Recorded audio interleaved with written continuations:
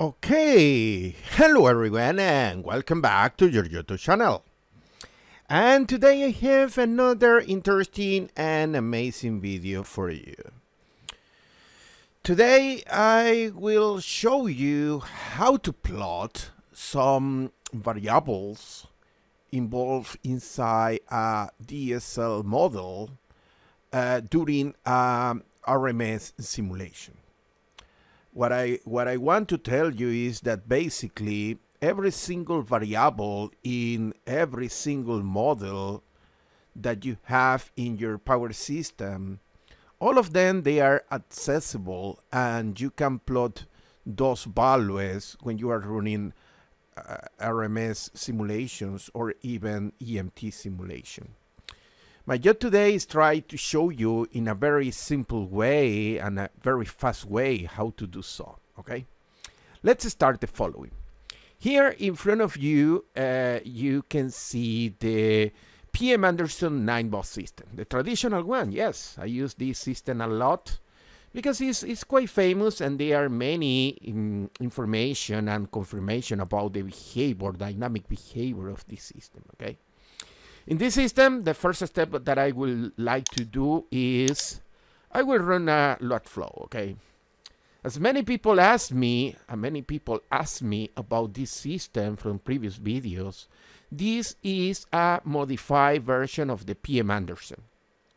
To be honest, this is a personalized, a very customized version of the PM Anderson that we create because we have been working with this system for years, okay? In this case, here you can see the load flow. The load flow is not matching the original PM Anderson because we here make some changes, okay?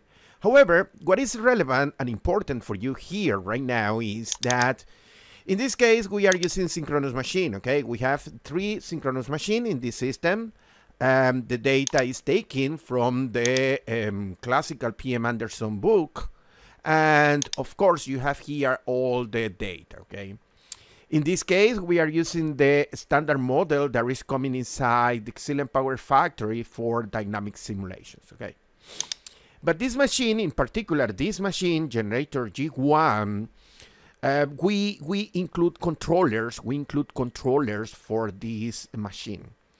And if you look here, the plant model, it's very simple to see the plant model or the composite model if you want, the element composite.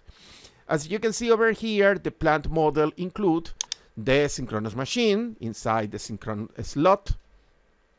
Here we have the AVR slot, and in this case we are using a IEEE Type 1 exciter and an AVR.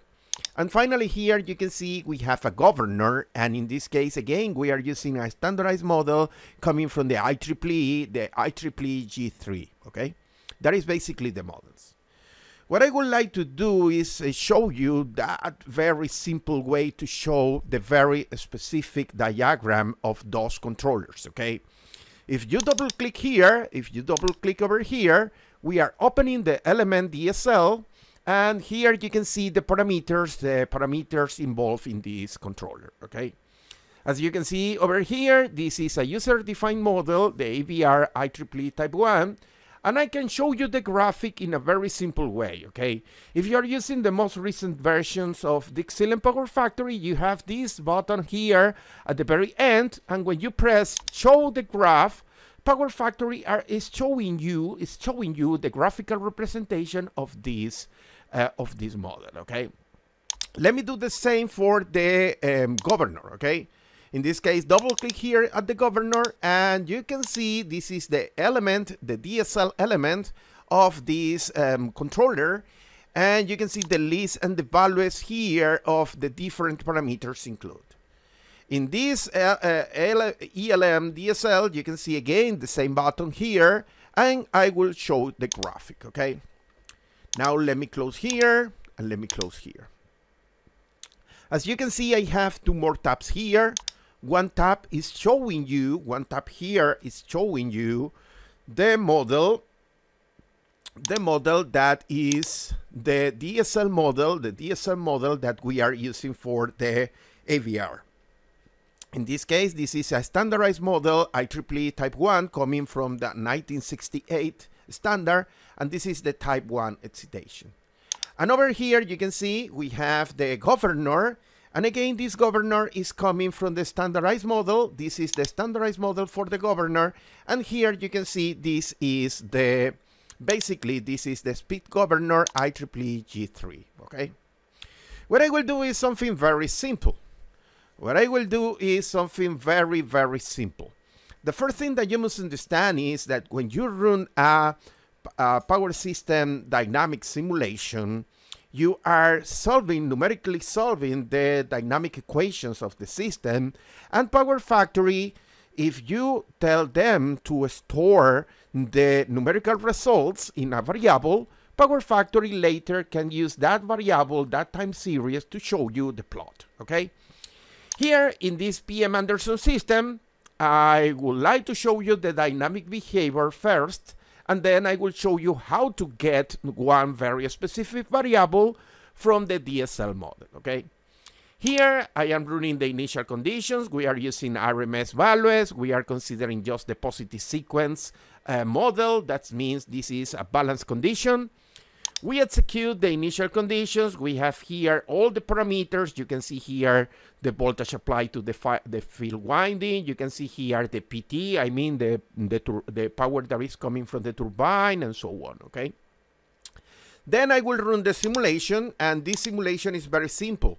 Here we are running few seconds. We are running 20 seconds, and the disturbance is the sudden disconnection at t equals 0 of the generator number 1. The first thing that I would like to show you is the results, okay? Here, I am showing you the results. On the plot at the top, you can see the frequency, the electrical frequency of the 3 bus bars, okay?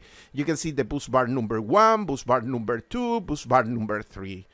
Probably some of you will ask in the comment below why we have frequency on bus bar number 1, okay? Because I am not plotting the frequency of the generator. I am plotting the frequency coming from this bus bar number 1. And when you disconnect the generator number 1, you are still having electrical signals here, for instance, voltages coming from the load side of this 2-winding transformer, okay? But coming back to my results, here you can see that we have the disconnection. As a consequence, there is a power imbalance. In this case, we have a deficit of generation. Frequency goes down, okay? You can see here how the frequencies, in this case, 3 frequencies, they are going down, reach a minimum value, and then a steady state. Here is the same. Here I am plotting the phase angle diagram, the phase angle for the voltage in bus bar number 1, voltage on bus bar number 2, voltage on bus bar number 3, okay? But now let's go for the target of this video. In this video, I would like to show you that you will be able to see, variables in those variables, numerical values on those on those diagrams, okay? Okay, when you are here in the diagram for the excited, for instance, you can see that every single of those arrows, they have a label with the name, okay? What I want to tell you is that in this diagram, we have blocks. Inside those blocks, we have the equivalent for the differential equations that we need to use to create or recreate the dynamic, okay? And those arrows over here, they are dedicated for signal moving inside the block diagram, okay? However, by default, you can see here the name of those variables, okay? For instance, U is the classical variable used inside the DigSILENT Power Factory to represent the voltage. To represent the voltage in positive sequence, in this case, lower letter represents per unit values, okay? Now, something that you can learn and is very interesting and very easy to do is if you stop on those variables, you can do something very simple. You can see here the signals, okay? And you can define a format for the signals. In this case, right now, they are in names, but if you want to change, for instance, for signal value, you can run signal values. You can see that suddenly something happened here. As you can see, for instance, here, there are some values that they are appearing in the diagram, okay? What I want to do is edit the layer, okay? And now I will go here to text boxes, and I will say adapt width, okay? Yes. And right now, what I can tell you is that I configure this diagram to show you the very specific numerical values of each signal. For instance, if we run here, initial conditions, you can see something quite interesting.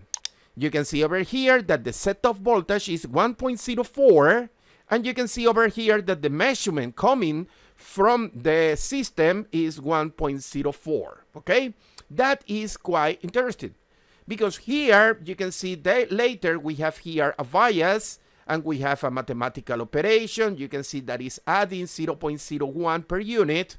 And finally, this is the error that we can find here, okay? Well, some of my students asked me, Professor, what is the best way that I can plot one of those variables coming from the diagram into my results? And it's extremely simple. To be honest, what you need to do, let's do the following. Imagine that we are interested in plotting this very specific signal over here, VR, okay? If we want to plot that VR, we need to tell to Power Factory to record the numerical values, of that very specific signal, put in memory, and then I can create the plot. Okay, now you want to plot one of those signals, the numerical value of those signals, okay? The first step that you must recognize is you must tell Power Factory the specific variable and the specific model where you are taking that variable and store that variable inside the memory. When Power Factory runs the simulation, the numerical results will be stored in that very specific variable, and then you can take that time series and create your plot. That is extremely simple, okay? What I will tell you now is the best way, or yes, the best way to do this. And it's extremely simple. Anyone can do that. I mean, what you need to do is initially run an initial condition. Yeah? Then you want to define a new result variable, okay? And to do so is very simple. Here you have in the variable selection, you have the icon for the new object. And you have this dialog diagram over here. And what you need to do is select, and Power Factory will open for you. It will open for you this small window over here to select the very specific object where you want to collect the numerical values for the solution, okay? In this case, you must remember that in this case, we want to plot the result variable for the IEEE Type 1, AVR, okay? In this case, you must remember DSL.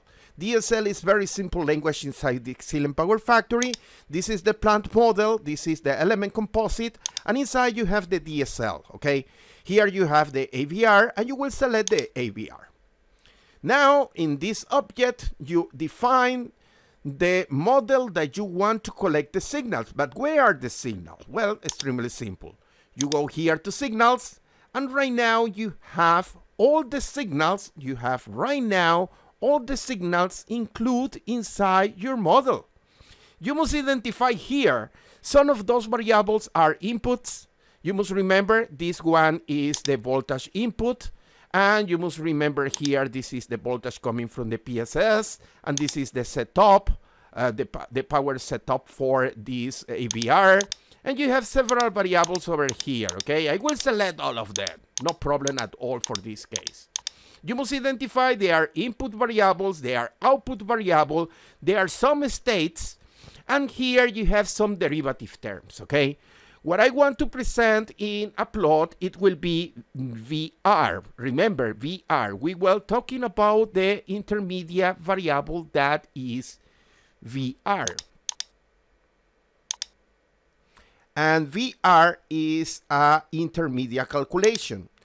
To print up calculations, you need to select here calculation parameters, and you can see the intermediate variable VR, and now we are able to plot that, okay? Now let me close here, run initial conditions, run the 20-second simulations. Now we are ready for plotting. Now what we need to do is create a new plot. Beautiful.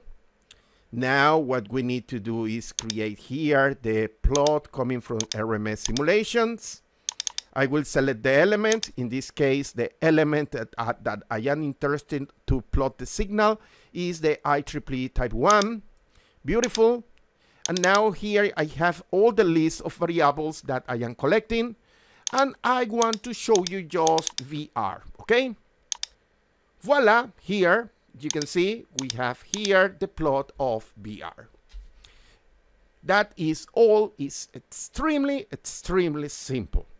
What you need to do is run initial conditions, then go to the result variables, create a new object pointing to the AVR or the governor or any dynamic model that you want to get the signal.